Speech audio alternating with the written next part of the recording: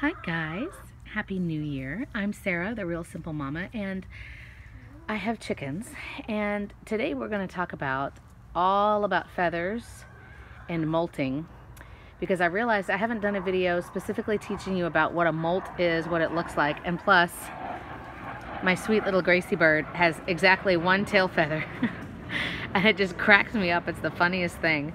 So I thought I would come out and do a video to teach you about chicken feathers, what molting is, what you can do. Go Air Force. What you can do to help your birds through a molt. Do they need a bath? All kinds of stuff related to chicken feathers. So we're just going to watch my flock and their little shenanigans right now. And so you can see my other content about when I got these chickens. I have 5, and the black one in the middle is the alpha Calypso, who I've raised from a chick. But the others I've gotten sort of as rescues, and a couple of them are going through a pretty nasty molt. So let's talk about molting first and what it is, and then we'll just get into feathers and all kinds of nerdy chicken stuff like that. So a molt, which is spelled M-O-L-T, is essentially what chickens or lots of different animals will go through about once a year. And it can be, just like Gracie bird, where she still has feathers on her. She's the barred rock, so the one that looks almost like she has a striping or like a newspaper print look on your far left. Or some birds will lose like practically every feather, and they look totally ridiculous and hilarious. A lot of times it happens in the early spring, but it kind of depends on when your birds were hatched, if that makes sense. So it's sort of like on the anniversary of their birthday, as opposed to every chicken loses their feathers in January. Hens and roosters will go through this. And essentially the reason that it happens is because feathers don't continue to grow. They're not like our hair. They're not like our fingernails, and that you have to clip them regularly because they just keep growing. Once a feather is grown and it's come out of their body, out of their skin, as far as it's going to go, that's it. And that feather is going to stay exactly in place until it's shed. And instead of, them shedding a little bit at a time, which I don't know why, instinctively, like, down through evolution, why chickens molt all at the same time as opposed to it being a little bit at a time, but that's what it is. So your chickens, once they will not molt until they're over a year old. So when they're just chicks, they have just the down, and then their actual contour feathers, their main feathers, start to grow in. And we'll talk more about that and how it works with chicks in a minute. But then after that, your chickens will molt probably about once a year. And what stinks is, like I said, it happens kind of all at once. And then it's going to take a long time for those feathers to come in. Poor Gracie, the one, again, who's on your far left, who's showing you her little fanny right there. I've had her since July, and she looks better than she did. But that tail feather that she's got, that looks like, somebody just stuck it in her like, pink. That tail feather has been growing since July, and it's now January. So, I mean, the poor thing. I know. And you can see some of her wing contour feathers. They're coming back in. So let's talk about how that looks with grown chickens. There are a couple of things, and I'll knock this out really quick. As far as helping your chickens through a molt, while it may seem cute and fun, don't put clothes on your chickens. They don't need sweaters or anything like that, because you're taking away their ability to control their own body temperature. So don't do anything like that. What you can do to help your chickens is make sure, especially if they're molting in the winter or the early spring, sometime when it's not like their ideal temperature, that you make sure you give them a place that's out of the way of drafts, to where they can just go if they feel like they're getting too cold. The other thing you can do to help your chickens through a molt is make sure you're giving them plenty of high protein. Now, their normal layer feed is fine, and once a chicken is full grown, they go to the layer food, right? Because they are laying age, they're laying eggs. The protein count there is higher, it's actually lower, than chick feed, because chicks are growing. So layer feed usually has, depending on the brand, it's probably got 14 to 16% protein. You can find a food like Feather Fixer is another food, but it has a higher percentage of protein.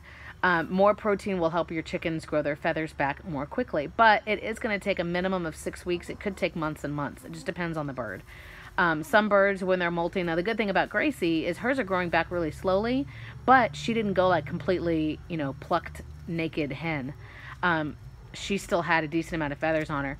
All of the birds that you've seen, except for Calypso, who's actually almost 2, they've all gone through a molt while they've been with me. Callie, honestly, the black one on your far right, my big girl, she hasn't really gone through a molt yet that I can tell.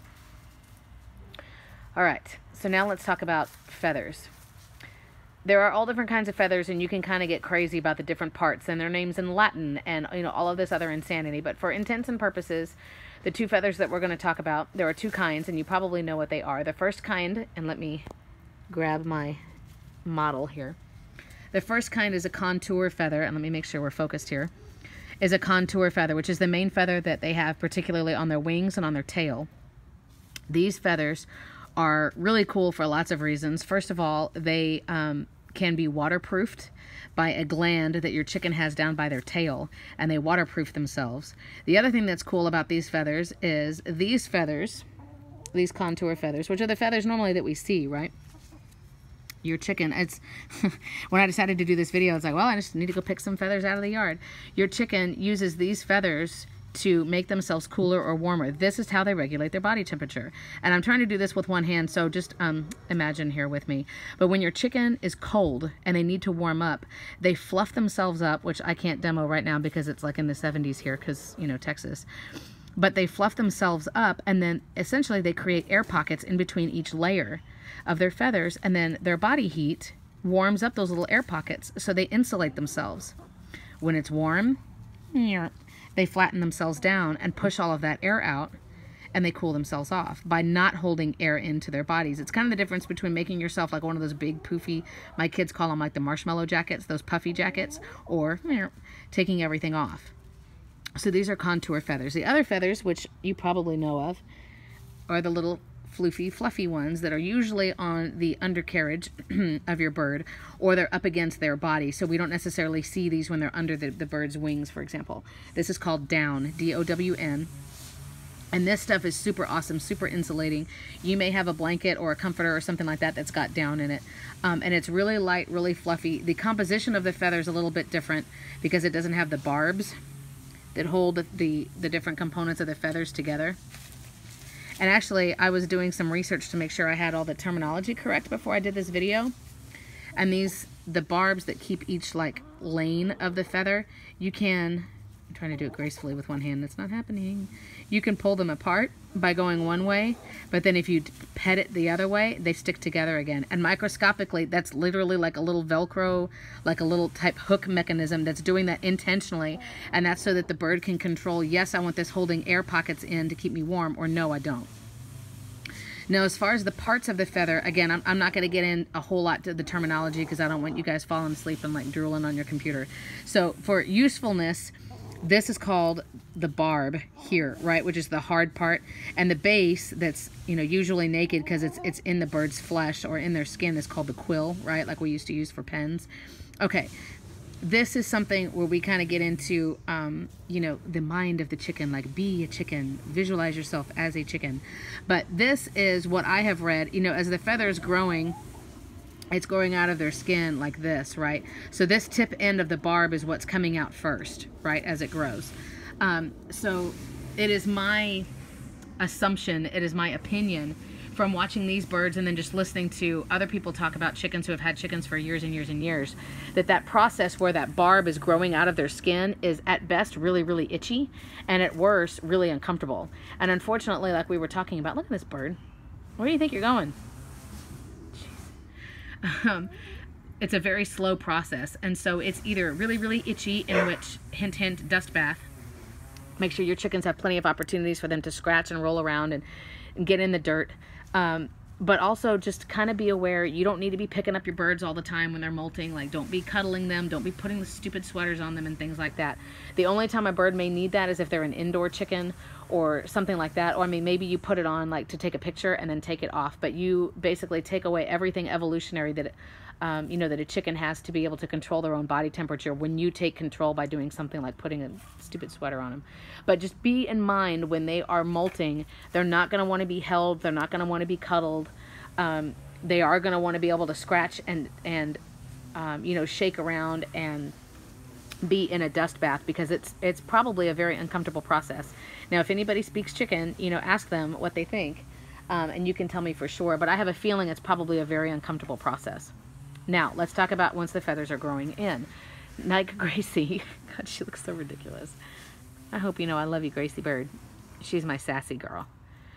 She's kind of like me. She's like super chill until you like mess with her snacks. She's cool like 99% of the time, but if you piss her off, it's like, oh geez. So once the feathers are grown in, and this is something that I guess for us as chicken owners is nice. Once the feathers have grown in, they're in. Again, it's not like a haircut. You got to go every month or two to get a haircut or anything like that. Once the feathers are grown, they absolutely do not move. They do not change. So what does that mean for us as chicken owners? Well, first of all, like I said, they're only going to molt once a year. Thank goodness. And I mean, if you kind of look in the yard, there's, you know, like down feathers, and I know my finger's not focused, sorry. You know, it looks in there like somebody did a magic trick and a chicken just kind of went there inside because they hop down their ramp in the morning and all of their down that's coming out just kind of goes and just like falls off. But you only need to worry about molting with your birds once a year. Again, it'll depend on when they were born or when they were hatched. And the other thing is, you only, if you clip their wings, which if your birds are free ranging or, you know, I mean, I don't see why people wouldn't want to free range unless they're just super like hands off in the sense that I want my birds to have as natural a life as possible. For me, anybody who's backyard, that has a backyard situation, has backyard chickens, I don't see why you wouldn't clip wings, or at least clip one like we did. That's worked. But you only have to clip their wings once a season. It's not like clipping your nails and that you clip it, but that it's constantly growing. They don't continue to grow. They grow in until they're the length they're going to be, and that's it. So that's good to know. Right, Callie Bird? Now, let me backtrack a little bit because, you know, as I kind of did the intro to this video, I thought, oh, I want to tell them about this, and oh, I want to teach them about this, and because this is exciting. And I like for people to not just have pets or buy pets or get chickens and not really know what they're doing, but I want them to be fairly educated. And my dog is like, I don't know what she's doing, so please excuse the random barking. All right, so let's talk about chicks. If you happen to get chicks, we're talking about baby chickens here. We're not talking about like, never mind. Okay, so if you have baby chickens, if you have chicks, they cannot control their body temperature until their contour feathers, wait for it, oh no, it blew away. Wait for these to grow in completely on their body so that they look like a pullet or a cockerel, which takes, man, I don't even remember, a minimum of 6 or 8 weeks, probably more than that, before you can put them outside. Until their feathers, these feathers, are completely grown in, your chickens cannot control their body temperature. So you can't put them outside. They still need the heat lamp. And you can see other videos that I've got about, you know, how to set up a brooder and things like that. You can have the heat lamp on one side and then another side so they can kind of adjust. Yeah, I need to be standing under the heat lamp, or no, I'm too hot.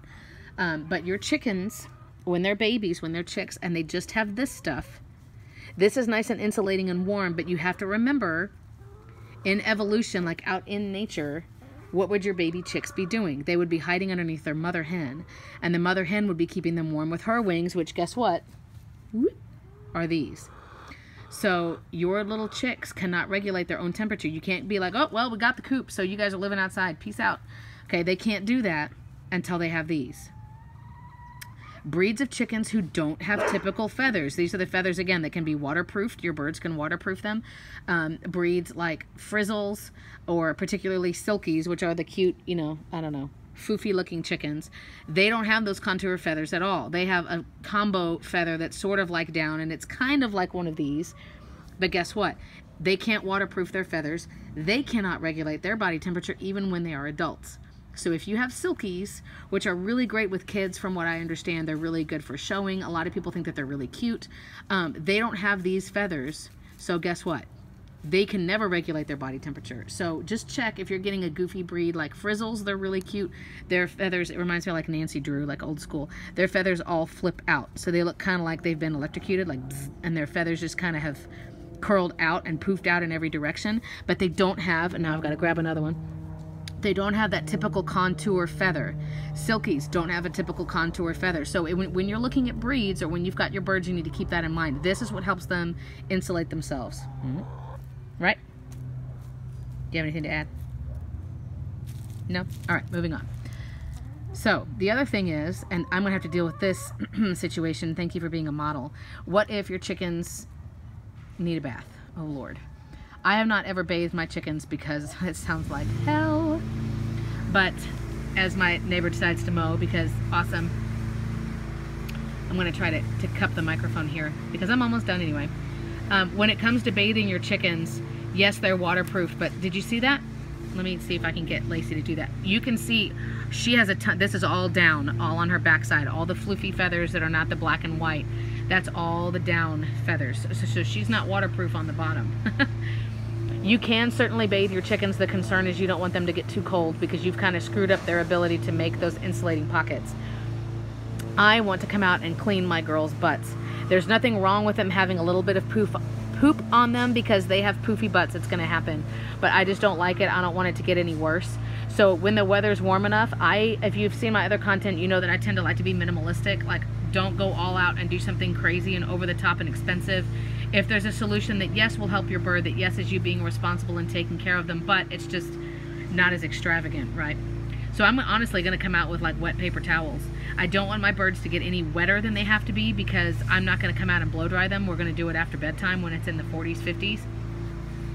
And I'm just going to grab them by their legs, hang them upside down, grab those feathers and kind of do this kind of thing while holding the towel and get as much of it off as I can.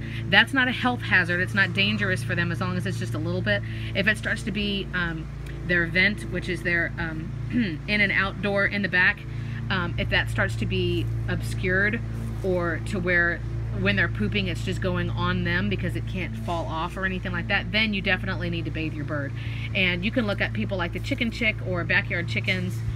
There's lots of different groups, so they have videos and they have lots of tips on how to bathe their birds. But that's more of, you know, something not necessarily traumatic, but something really extreme happened to your chicken. Not like, oh, they've got a little bit of dirt on them, or oh, they have a little bit of poop on them, but this is like, hey, they've gotten attacked by a dog and I can't see how bad the damage is because she's all matted up with spit and mud and stuff like that. So don't feel like, oh, it's the first of the month, I have to go out and bathe my chickens. It's not like that at all. You can certainly bathe your birds, but again, I would tend to do the more minimalistic thing, just to clean them up a little bit as needed. And just remember, you know, if you get their feathers wet, especially their down, their ability to control their body temperature, to regulate it, has been minimized a little bit until they dry.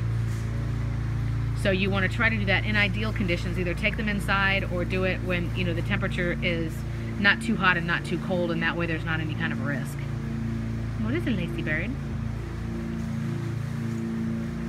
So, all kinds of information on feathers. The feathers that are on their faces,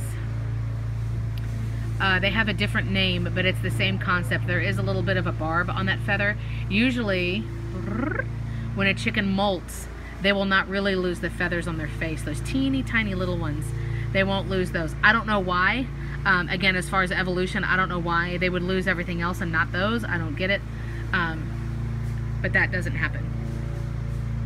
Right, girls? So, molting is going to happen once a year after your chickens are a year old. Roosters, hens, everybody. For some of them, it's not that bad. For others, like you can go and look at molting, again, M-O-L-T, molting pictures. Some of them it's like it looks like it's like a plucked bird that's just walking around. Like, it's hilarious. You do need to keep in mind that your birds need a place where they can get out of the rain or get out of the wind. If you've seen some of my coop videos about winterizing your coop, you remember that it's not the cold air necessarily that's the problem, it's the draft. If there's cooled air or like a breeze going on above their head, that's not the problem. The problem is if it's down on their level, which is why on my coop, for example, almost all the way around it's blocked off with a bag. So all 5 of my birds can go in there and get out of the wind and get out of the rain. Realize that molting is going to be an uncomfortable process for them. As far as taking those feathers a long time to grow in, it's probably the equivalent maybe of us getting like our molars in or something. It's just uncomfortable and it takes forever, and there's nothing you can do to speed it up except trying to give them a food that's got a little bit more higher protein. I've used Feather Fixer a little bit. This is my first molt, so I kind of was just like, well, let's give you guys some of this food just to kind of help out, and yay. You know, the higher protein does help out. I don't feel like it's a necessity, but if you can afford it and you want to get it, it's $8 for about a 10-pound bag. So it is going to be more expensive than just, you know, your normal layer food, which for me is 40 pounds for $15. So, you know, I kind of just did both. I kind of mixed it up. The other thing you want to remember as your birds are molting, and see, she's probably getting in that waterproof oil making gland down on her back. She gets that waterproofing oil on her beak, and then she wipes it all over her feathers. Maybe that's not what she's doing. I don't know enough about that gland that's got a really weird name that starts with a U. I don't remember what it's called. But they get the waterproofing oil that repels water, and they put it all over their feathers. Pretty cool, huh? What? What was that? What? But try not to cuddle your birds. Try to just remember that they're going to want to dust bathe, and they're going to want to lay out, and they're going to want to be comfortable. Now, the preening, like my 2 Easter eggers are doing there in the back center, that's totally normal. There's nothing wrong with them. It doesn't mean they have mites or anything like that. They're constantly feeling their feathers, maybe pulling out one that's uncomfortable, spreading that oil. Like I said, I mean, everything is fine. If they look like they're doing it obsessively, like they're trying to eat and they just can't stop, then you might want to grab them and check them for mites. I'll do another video in the spring about mites as it starts to get warm. But essentially mites are like poultry lice. It's the same thing as like ticks for us, is that they want to get down to that shaft, the base of the feather, and suck out all of the nutrients that's down here. So you can't just look at a chicken right there and say, yep, they have mites, or no, they don't, unless the infestation's really bad. Otherwise, you have to kind of dig down in the feathers and look down underneath. But that's another video. But preening is totally normal, whether they're molting or not. Chickens, they just do that. They're spreading the oil. They're kind of getting everything where they want. Like, it's totally fine. Clipping their wings. I will try, after these birds are done molting and the new feathers have all come in, when I have to cut wings again, I will take pictures. But it doesn't hurt the chicken. They can't feel it, and then they won't be able to escape. And then you don't have to clip their wings again until next season when they've grown back in. So that's just the right amount of nerd, I hope, for all about feathers and all about molting. My poor little girls. So see, Gracie, not to zoom in too close on her butt, but all she has all back there is just down. Just the floofy part, which does help keep her warm, yes, but it's not the waterproofing. So we just got 5 happy birds just chilling out. So if you have any questions, if you have any suggestions, if you have comments, anything you've noticed about feathers, cool things you do with feathers. I haven't collected them for anything, but of course, I mean, they're hanging around in your yard. So, I mean, you could pick them up and make crafts with them, or, you know, do whatever. But if you have any comments, questions, suggestions, I try to always get back. I apologize. My YouTube, like, comment notifications have been, like, crazy off. So, like, Rich has been sending me emails, which I appreciate. You know, Dean sends me messages, which I appreciate. If you've been leaving messages, I need to go and, like, reinstall that app because it's been goofy. But normally I do respond to every comment, to every question. You guys give me ideas because y'all are usually smarter than I am. But now you've watched the whole video, so it's too late. I hope you guys are all doing well. Let me know what's going on with your chicken feathers. Anything goofy or funny that you've noticed with your birds. Ooh, sassafras. And we will be back later. I'm Sarah, the Real Simple Mama. Thanks for watching, guys.